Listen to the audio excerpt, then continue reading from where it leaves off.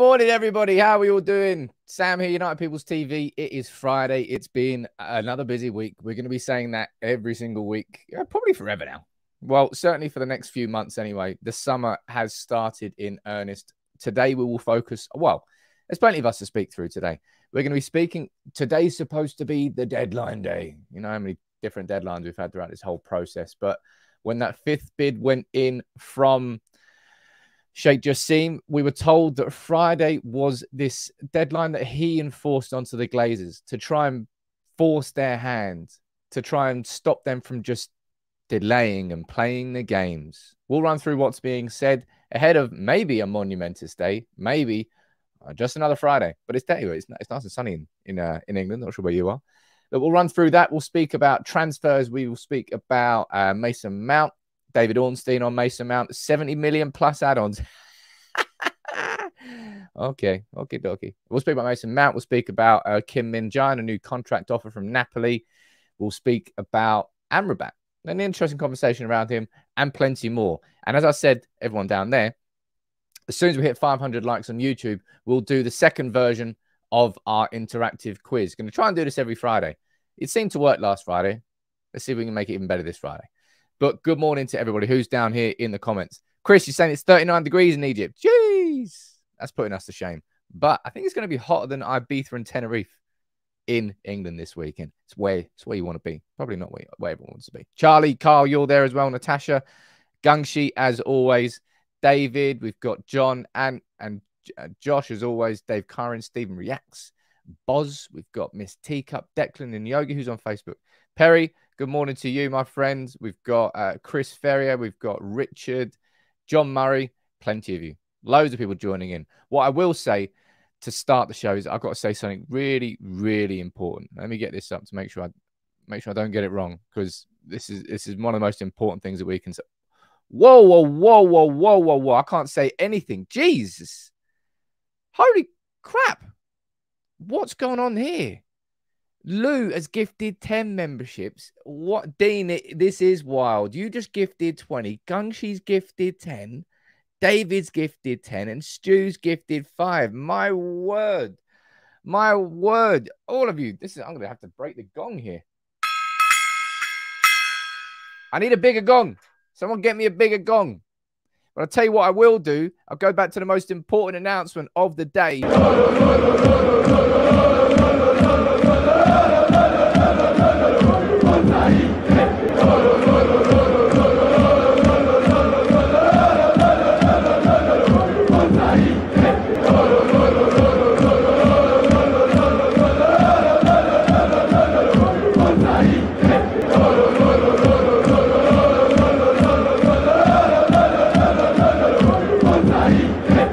I've had that in my head for the last half an hour, and now you're going to have it in your head all day. Forza Inter, indeed. Tomorrow, Mkhitaryan, Lukaku, Darmian. Look, lads, I've never doubted you once. I've never said one bad thing against you as players. I swear to God, if Inter Milan can do it, tomorrow, come on. Inter did it against when they had Mourinho at the Nou Camp with Guardiola and they made him cry. Do it again tomorrow, please. Do it again tomorrow. Do it for everyone. It's what the football gods want. It's what everybody wants. It's what everybody would want. And Luke, you've joined in as well. 5 gifted memberships, man. I love this community. It's definitely the thing that I'm probably most proud of in my life. Something that I've built that's actually incredible. And you've made it what it is. I've enabled it, but you've created it. Everyone together. Big up to the best community in the world. And as I said, big up to I don't know, Darmian, just swing one in for Lukaku. Oh, never doubted him. Never doubted him once. Forza Inter, indeed. And if you haven't got that chant in your head, well, you have now, because I've had it in my head for at least an hour already. But let's talk about the main headline of the show. And I want to go back there, actually, and say that was this community is incredible. It really, really is. The constant gifting of memberships to others to bring them in. It's the greatest compliment you can ever give the channel. It really, really is. We're going to need a bigger gong. 10 points for the film reference if you get that. And you're saying, can you imagine now Tara Martinez scores the win and then signs for us? I'd be fine with it. I'd be fine with it. Martinez, he scored like 23, 24 goals for Inter this year. Scored a lot more goals than I thought he did. But let's speak about the headline of today's show. Yeah, there we go. We've got a couple of you down there getting the Jaws reference. Big up, Jaws. Wicked film. Anyway, this is the main talking point. On Wednesday, we got I wouldn't say it was completely surprise news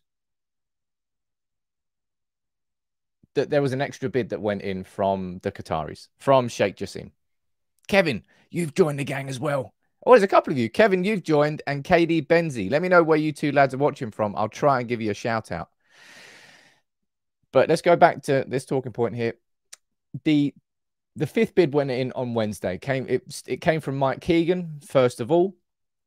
Now, as far as I know, I've been told that Mike Keegan is, in terms of where he's getting his news from, he's getting it direct from those involved in the process, from the Qatari side of things, from a legal perspective, which I don't think is too much of a surprise, given that he's been hot on the news and first to the news, really, when it comes to anything from a Qatari point of view. Remember, Mike Keegan was the journalist who first broke the story that the Qataris were interested in a full takeover.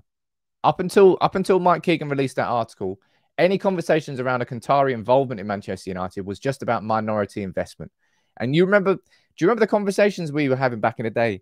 QSI, QIA, percentage here, percentage there, PSG ownership.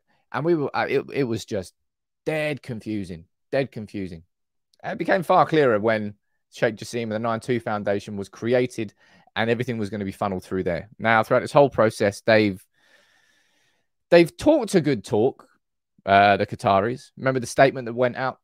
Going to bring Manchester United back to the top. They're pledging huge investment in the community and everything. Their statement was significantly better than the Ineos statement. Clearly, they did well on a PR perspective. Then throughout this whole process, it's gone, the Qataris are favourites. Ineos are favourites. No, it's the Qataris. Actually, no, it's Ineos that are favourites. And in these last few weeks, it's all been about Ineos being favourites. And then this bid went in on Wednesday. Now, you remember that we had a conversation about, what's going to happen to the share price? Given what's happened to the share price, pretty much throughout this whole process, the share price, look, shares are volatile, right? When that's kind of the nature of them. But you can see here again, let's pull this up. That one there? Yeah, let's pull this up here. You can see the spike here, the vertical spike that happened on Wednesday when the news came out that, well, not the news, I suppose it is news. The news came out of the fifth bid from the Qataris. You can see that vertical spike there. You can see how Manchester United's share price, and there are like 4, 5, 6, 7 different examples now that you can pull out from this whole process. From when the news of the first Qatari bid went in, and there was a huge spike. Then when it was the Glazers were considering holding on to Manchester United, and there was a big dip. It was a big spike. The spike sort of corrected itself anyway over the course of the last 48 hours. But we were speaking about, what's going to happen there? That's Inter Milan. We were speaking about what's going to happen there, and it happened again.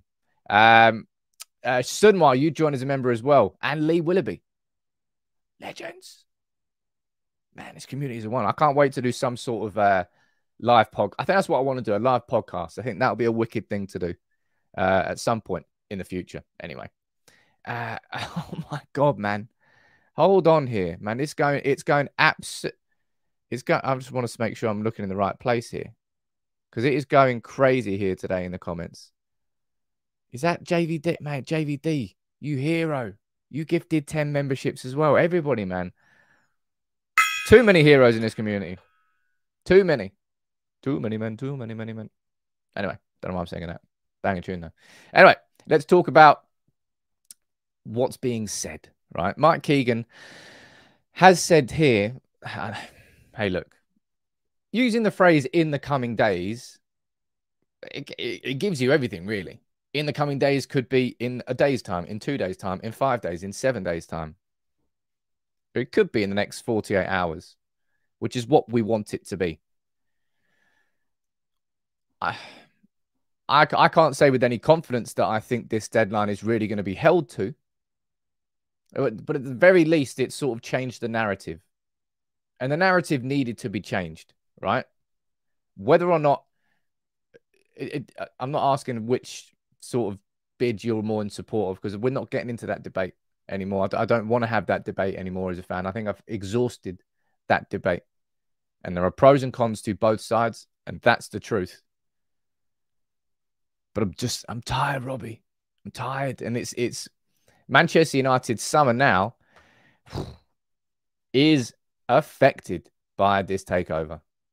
Our plans are affected. What Ten Hag can do is now affected. What Manchester United can do is now affected. I think behind the scenes, I think John Murtough is probably doing as best as he can. Whether that's good enough, I suppose we'll find out. Andy O'Boyle, no one really knows what he's doing, but I suppose he's helping John Murtough. The people that are working behind the scenes at Manchester United are doing it, but it's in direct contrast to the lack of ambition that the owners still currently have, because the owners of Manchester United are still the Glazers, and their main motivation is their own pocket. How much money can they make, rather than how successful can Manchester United be? And until that changes, Manchester United truly will never change. Man, you should see, I suppose you can see this live chat. There are gong shis everywhere. That's the best emoji we ever made. Man, Ricky and I'm a potato.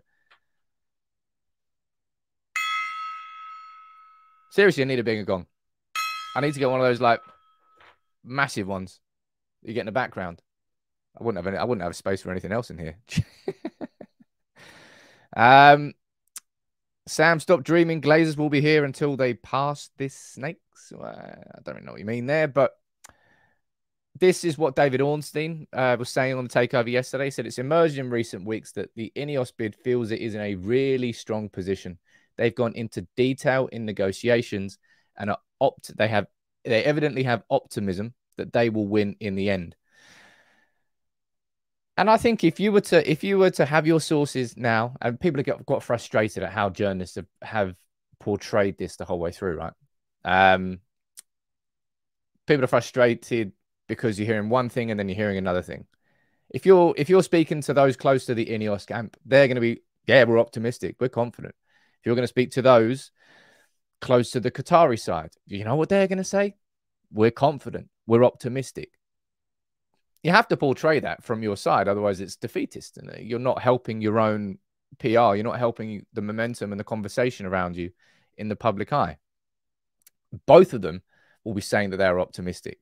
Now, Ben Jacobs, who, of course, we've had on here, I'm looking forward to, at some point, being able to buy a drink for Ben Jacobs. I think I'm really happy that I chose to speak to him. I'm happy that he gave me his time, and he's given us hours here on United People's TV. So big up to Ben for giving us that time, because I think he's been somebody who's been involved in this process. He's been in the middle of the Qatari side, of all three parties saying different things. This is what he said latest on this. He goes, all signs point to the fact that the Glazers are actually getting both groups to get deep into this process. If they greenlight one of them, they'll be in a position to move fast as possible. I think that's why both groups have been in the dark for so long, which is kind of a bit of in contradiction with each other. Getting both groups to go deep into the process and then keeping them both in the dark. It's kind of hard to do both of those things at the same time, which I kind of understand. But they have just played a dirty, dirty game, which is, let's be totally honest, it is so on brand. So on brand for the Glazers. Lisa, you're asking down there, Sam, did you get an Inter shirt from Ben? No, I didn't get an Inter shirt, Ben. Can't believe you didn't think.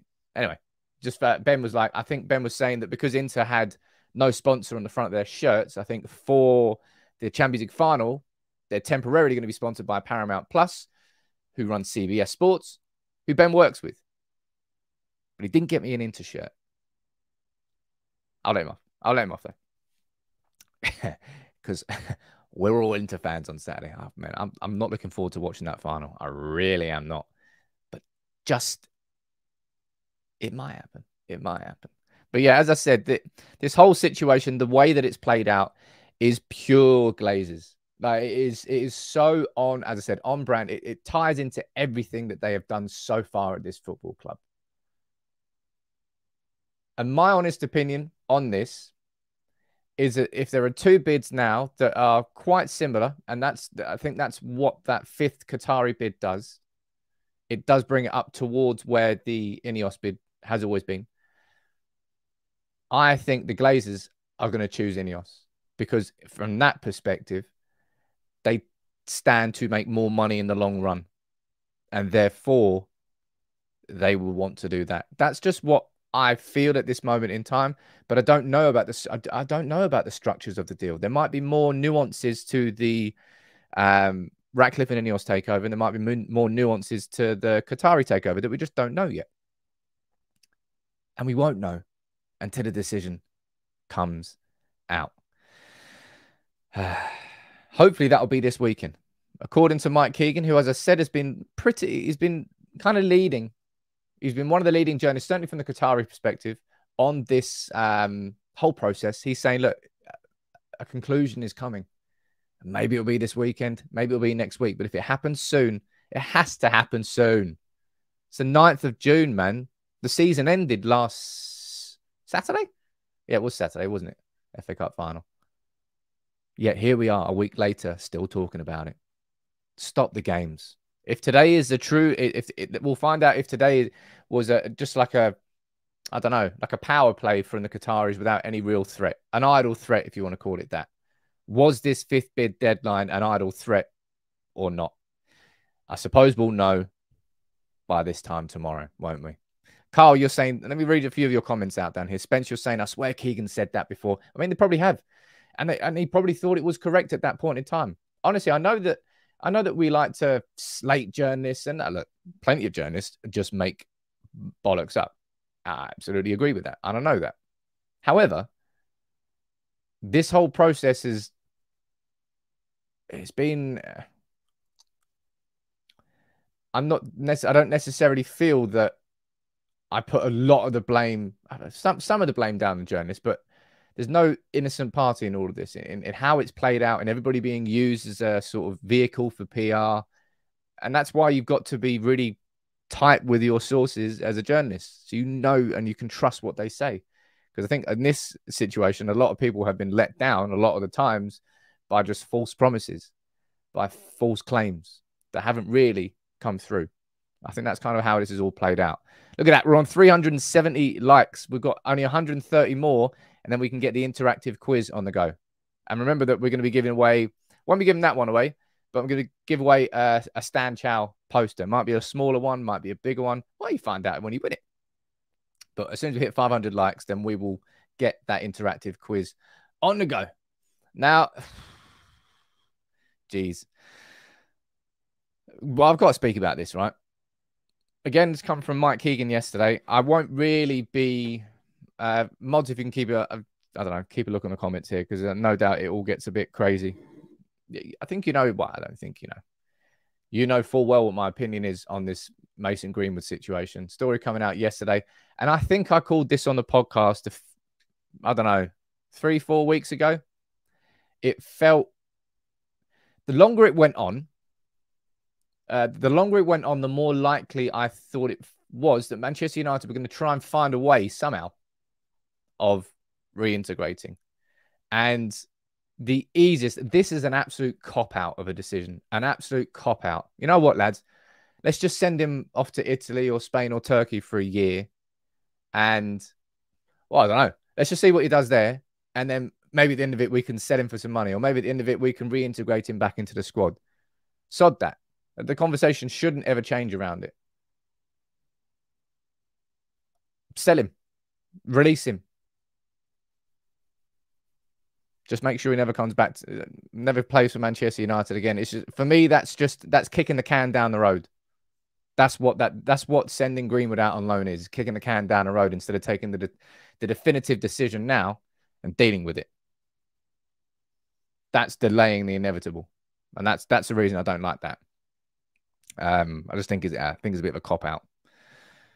Don't know. Maybe there's too many things going on at Manchester United. Man, that's an excuse. Anyway, I don't like it. We'll find out. I suppose what happens. Look, maybe he doesn't get sent out on loan. I'm not saying that Mike Keegan's speaking the gospel, but it raises a conversation. And I'm not getting into a debate in the comments here. Right. Let's move on to the next talking point. And this isn't a case of me forcing my budget. Jeez, man, we've had some heated debates, I think we call it, on here over the last year or so. I suppose just as the community's grown. I remember the debates around Ronaldo, and they got crazy. I remember the debates around every single element of the takeover, and they've been crazy for months. Exhaustive, if I'm honest. I'm sure they are for you too. And now this these sorts of agreement situation is another one. But I suppose let's find out. Let's move on to transfers, and there's plenty more to be speaking of. Oh, no, never mind. We've hit 500 likes already. Jeez! Let's get this bad boy up. Right, let me see how you share it again. So this quiz... Right, waiting for players. This worked last time. Let's see if it works again this time. I'm going to drop the link to the quiz right there. I apologize if you can also go, you can see it there. You can go to menti.com and use that code, type that code in, and it will come up. I apologize to anybody who's watching the show just on your mobile, because I don't think you'll be able to play, because once you click it, it will take you away from the, or maybe you can just do that without listening to me. I don't know. We'll see on that. But it was good fun last time. It seemed to work. So let's try it again. The quiz is very simple, right? There's 5 questions. Fastest finger first, you get more points for getting the answer in nice and quick. They're going to be one-word answers. I think I've done one-word answers. Maybe not. Was it one-word answers? Is it correct answers? I think it's one-word answers. Be as quick as you can, because you get more points for being quick. All right. I think was it Corey who won last time? Can't remember. Right. We ready? Let me go a little bit smaller actually on the screen so you get more of the quiz. Yeah, that's better. All right, you ready? 3, 2, 1. First question. Answer fast to get more points. Who did Weghorst score his first Manchester United goal against? You got 10 seconds to answer.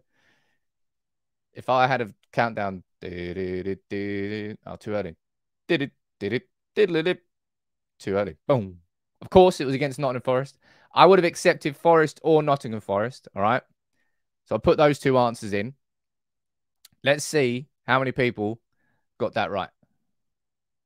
If I click now, I think it goes ahead to the leaderboard. Next slide. Leaderboard. Got Kuled. Oh, you flew in there. Philip. Oh, looks like Philip's gone in strong. Philip with a little donut emoji. Very nice. Everyone likes donuts. Philip's currently there at the top of the leaderboard. He did score against Real Betis, but that was his second goal, not his first goal. Right. Let's go.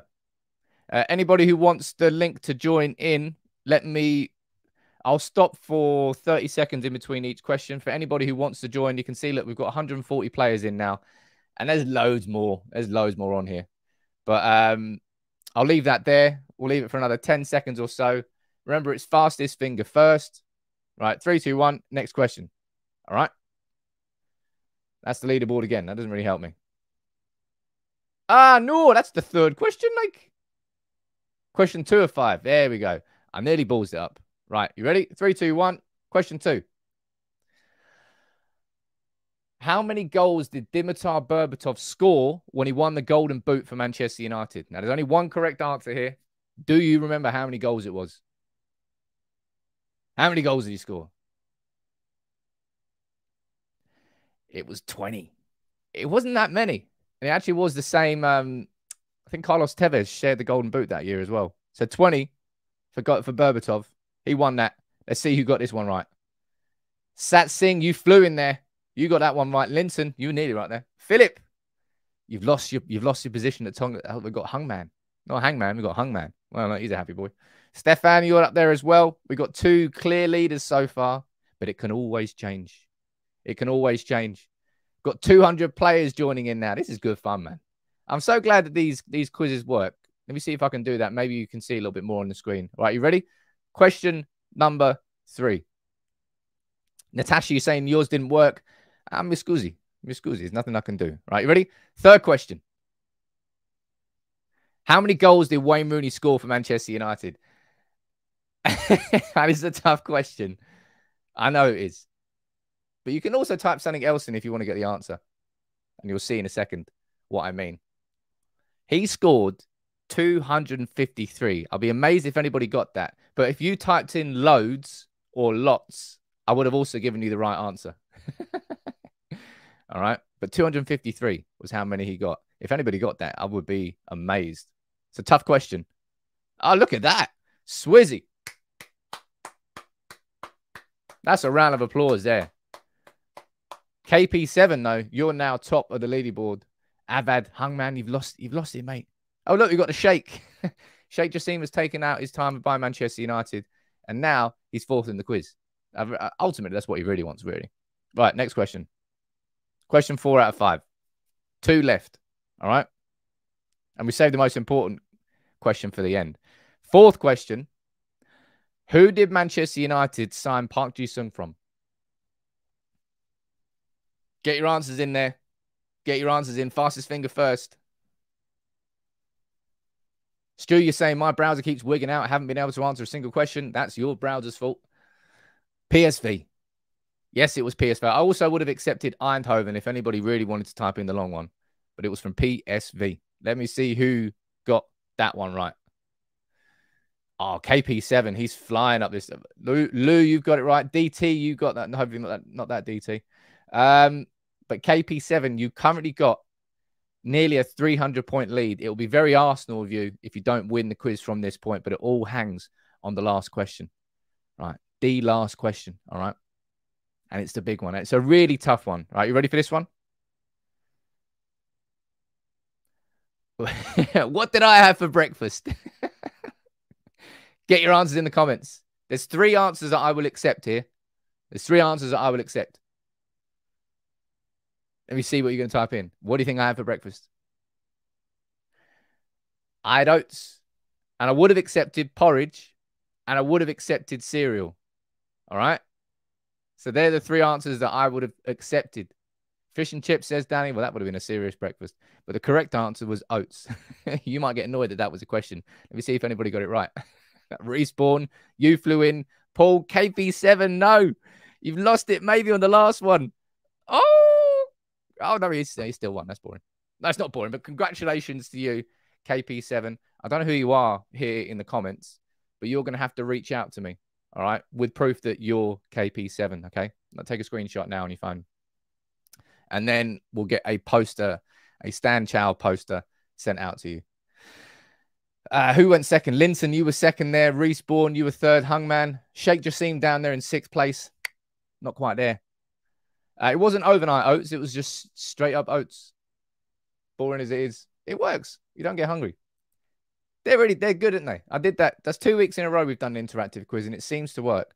I want to find a way to, I don't know. I don't think I'll be able to find a way so that you can do it without jumping off here if you are joining in on your mobile. But it's a nice little interactive thing. Hey, look, let's speak about transfers again because the show's not finished. We are not even half an hour into the show yet, but we've done so much. Big up to everybody who's making this community what it is. It's dead fun. It's engaging. Let's talk about transfers, all right? And this one here, Vicky, plot twist. Sam woke up in prison this morning. Luckily, I've never been behind bars. I'm a model citizen. I've never broken the law once. Anyway, I haven't. Mason Mount. Honestly, this, you just see. This whole Mason Mount situation is 70 million plus 10 million add-ons. And honestly, I'm just there going, what is this guy on? What is this guy on? He's absolutely lost his marbles. I'm not sure he ever had marbles in the first place. But this summer, I feel, is a summer where Manchester United, and I'm not just clearly Mason Mount, is one of Ten Hag's priority targets. Okay. You might disagree with it. Fine. But I think it's clear that he is. And I would apply this same logic to Harry Kane, to, I don't know, who else have we been linked with? Kim Min-Jae's got a release clause, so it doesn't really count per se. But Manchester United have got to be willing to miss out on our top targets this summer and draw a line in the sand when it comes to overpaying for players. Because we have done that. We did it last summer with Anthony. You could argue with Casemiro at the time, but I think that worked out quite well. I don't think anybody now is saying that Casemiro is overpriced. It's just that we paid for what we got in Casemiro. Martinez, you would say at the time we overpaid, but we overpaid on the right player and it's worked out and now he's worth every penny. But the Anthony one, we absolutely got shafted there. Probably double what we should have paid for Anthony at that moment in time. You might not like it this summer, and that's the thing, because you keep complaining about United overpaying and X, Y, Z. There has to come a point where something gives. And it's either going to be United continuing to overpay, which we can't do. We've lost 200 million as a business in the last 3 years. We have to be better at spending and better at selling too. I think this summer is where Manchester United need to just draw a line in the sand and maybe accept missing out on one, maybe two of our top targets because we're not going to overpay. Otherwise, when does it stop? Now, quite a few of you are pointing down to the McAllister situation. It's a poor comparison. McAllister had a release clause, 35 million. I bet you Brighton are fuming that release clause existed, but that release clause did exist. The reason that we're getting asked for 70 million plus 10, that's so outrageous for Mason Mount. 40, 45 would be a fair reflection in the current market and experience and age, XYZ.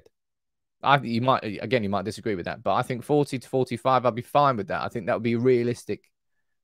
Apparently United, they're hoping they can find a compromise at 55. 55 is a lot.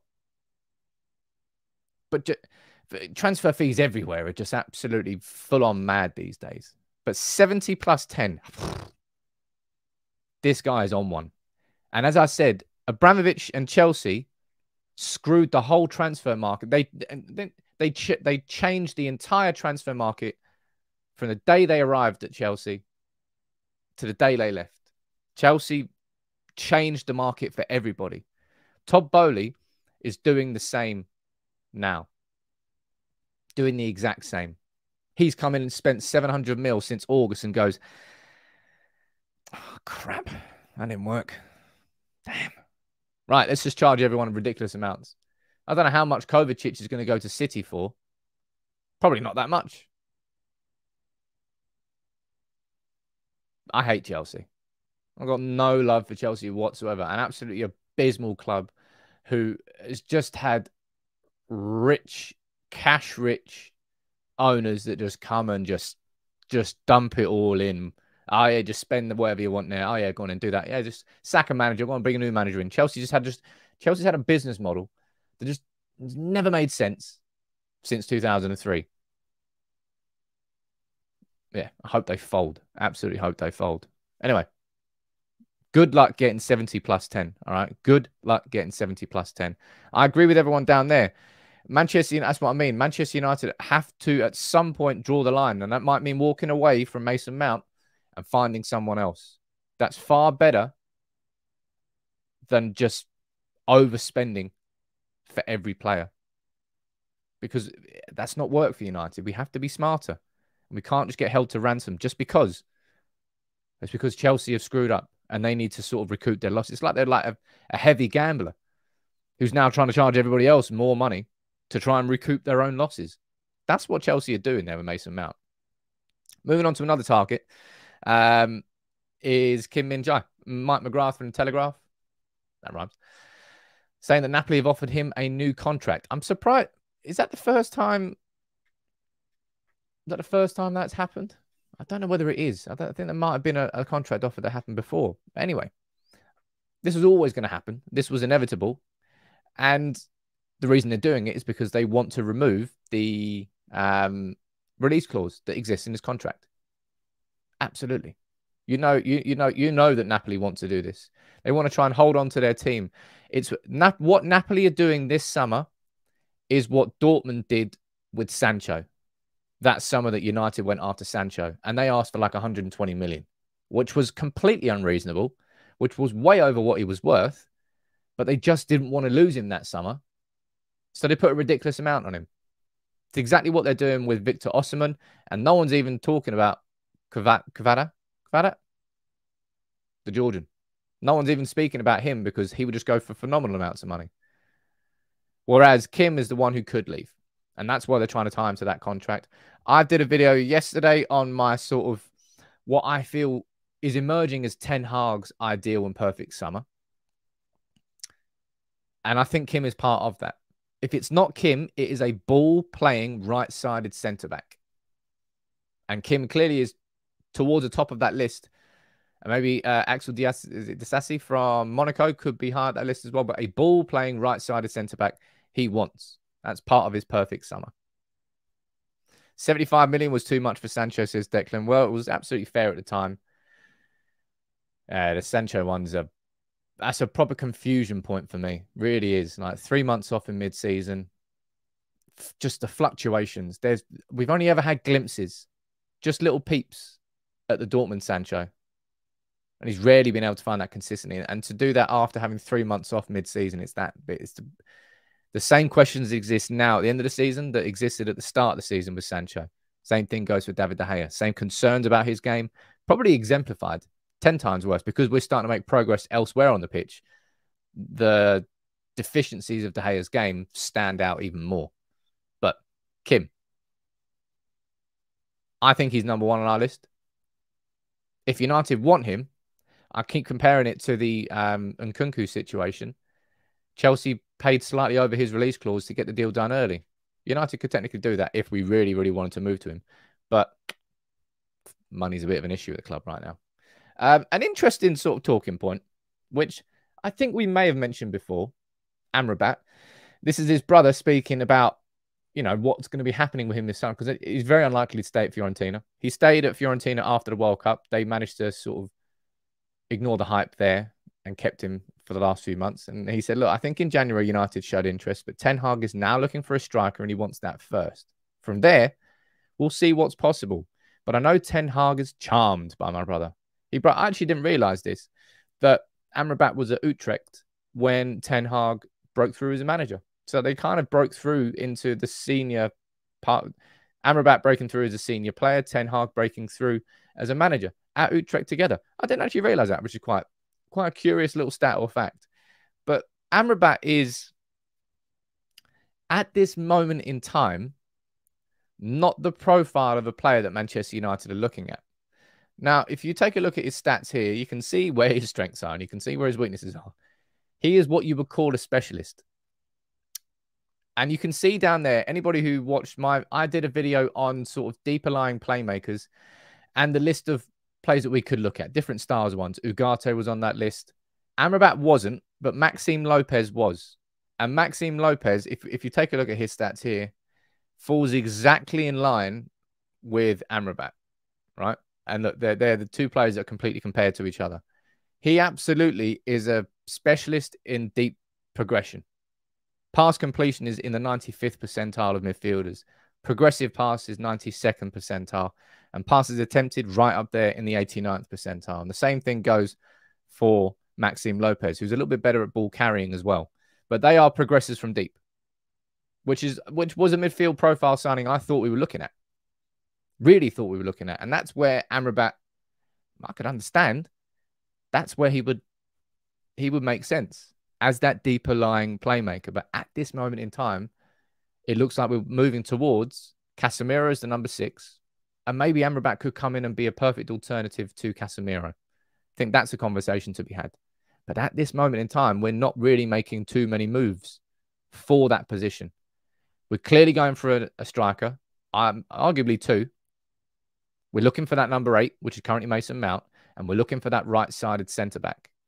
And that's Kim currently. And might be someone else. At this moment in time, we're not looking for an Amrabat-style player. And maybe we are this summer.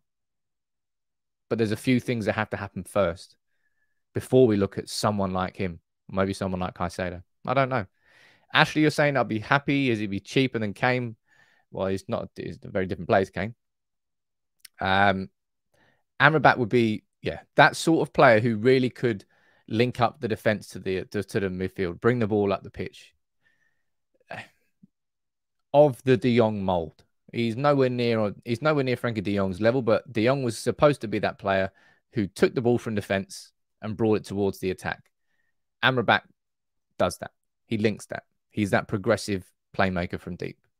JVD, you're saying, thank you very much for super chat and for the gifted memberships, man. You're saying Amrabat's brother was said in the same interview that he loves the football in Spain, so it won't be likely that he moves to the Premier League. I think he was saying that the Premier League or Spain, it's one of the two. I think I said it was yesterday, day before. Amrabat strikes me as a Barcelona signing. I don't know, just in obviously their finances are all over the shop, but Busquets is leaving.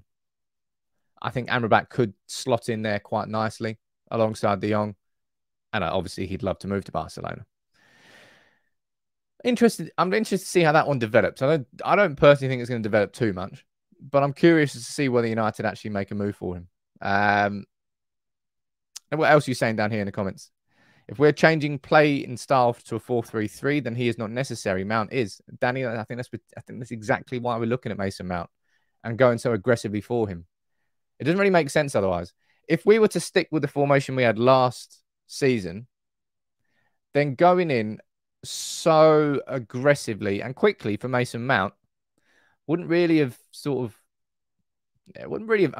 added up completely, right? I mean, you could say that Mount would have been an upgrade on Fred, and you'd be like, yeah, he is, but is that exactly where you need to improve that midfield? But no, if you switch it to having 2 number 8s, you need someone in there to sit alongside Bruno. Eriksen wouldn't be able to play that role, and Fred isn't good enough to do that across the course of a whole season. That's the upgrade that Ten Hag wants. I think he'd love to keep Fred there as that option inside the squad, but I don't think he ever looks at Fred. Might be wrong. I don't think he looks at Fred and goes, he's good enough to play in the same way that Bruno Fernandes plays every week for Manchester United. That's why we're going so hard after Mason Mount. Carl, you're down there saying, what's happening with the takeover? Well, the takeover, which we discussed earlier in the show, today is supposed to be this deadline day, right? And we've heard that. We've heard soft deadlines, hard deadlines, all sorts of deadlines throughout this whole process, and we're still waiting for it to go on. Today is this deadline that was put on the Glazers by Sheikh Jassim, not the other way around. And that's the difference in this deadline. We don't know whether it's just like a power play, whether it's an idle threat, or whether there's actually going to be something happening from it. But I hope that maybe we'll do an extra live stream tomorrow morning. That we could do that and speak about the news. Maybe that'd be a good idea. Don't normally do a Saturday one. I think that could be good. I'll think about it. Niloy, thank you for the super chat, dude. Last night I saw some tweets that fans are going to boycott matches, protests, and will give up their season tickets. Well, it's too late now.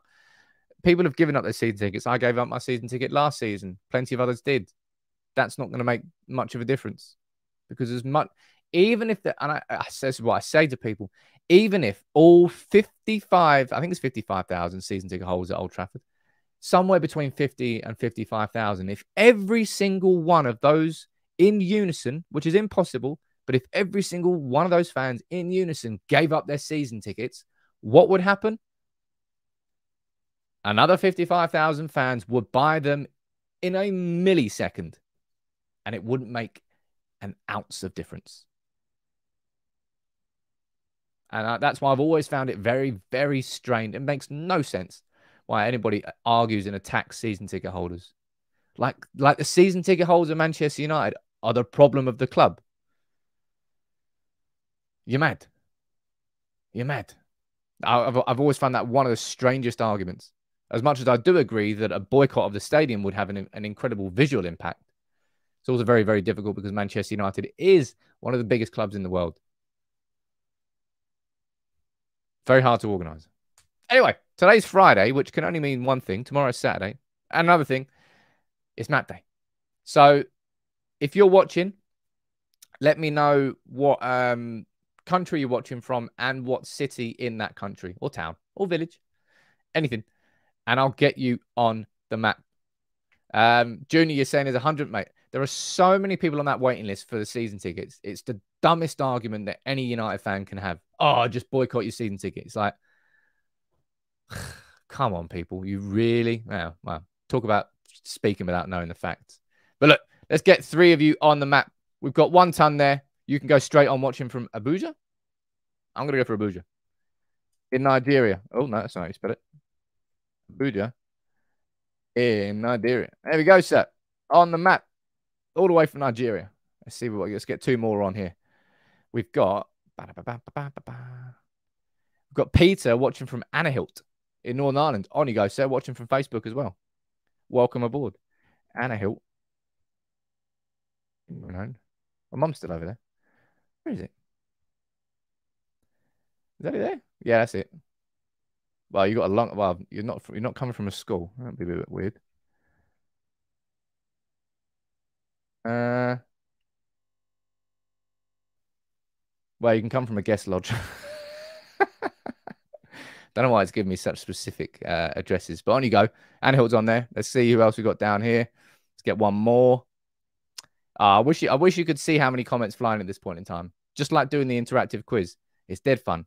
We've got Floki watching from Alesund in Norway. Look at that. On you go. Alesund? Yes. And look at that. Let's have a look at the last 5 countries we've now got on the map.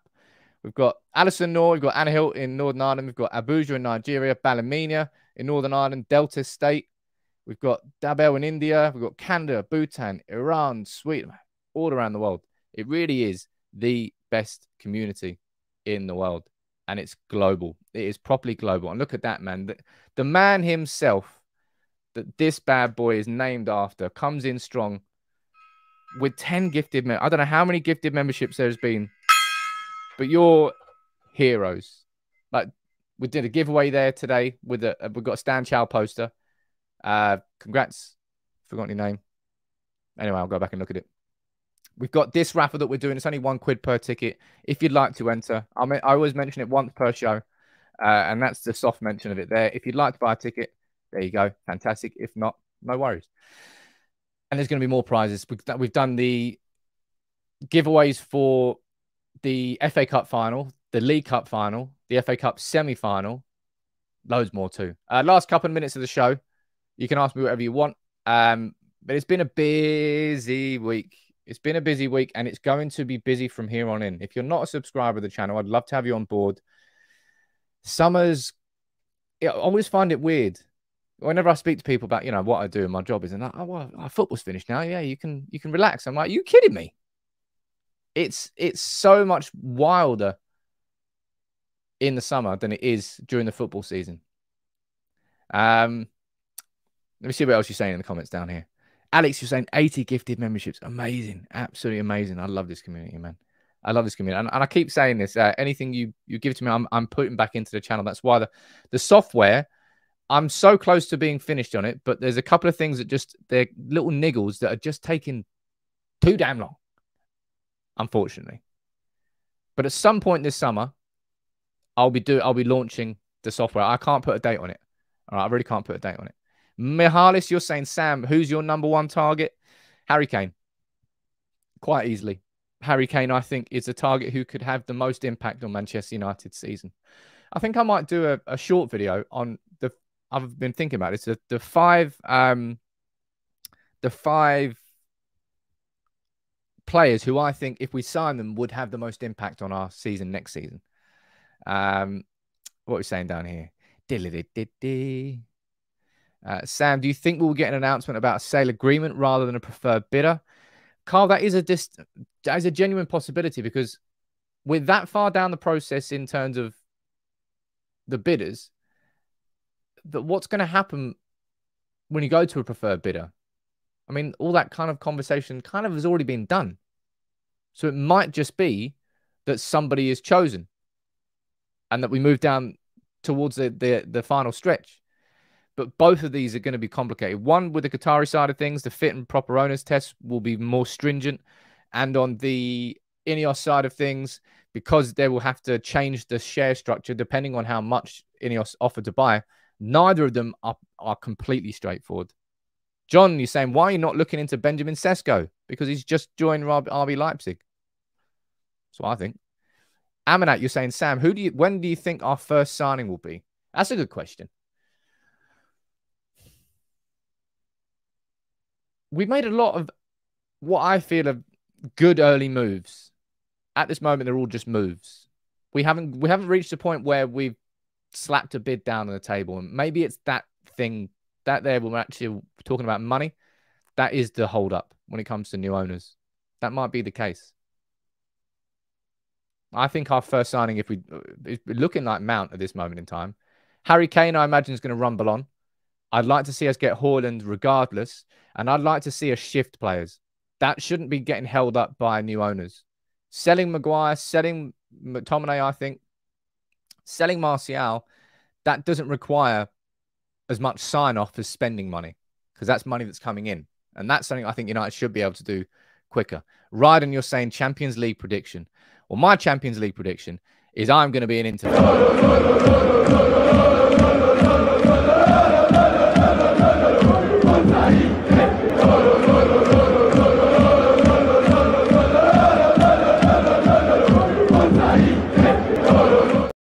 in there. Man, I'm such an Inter fan tomorrow. Oh my word.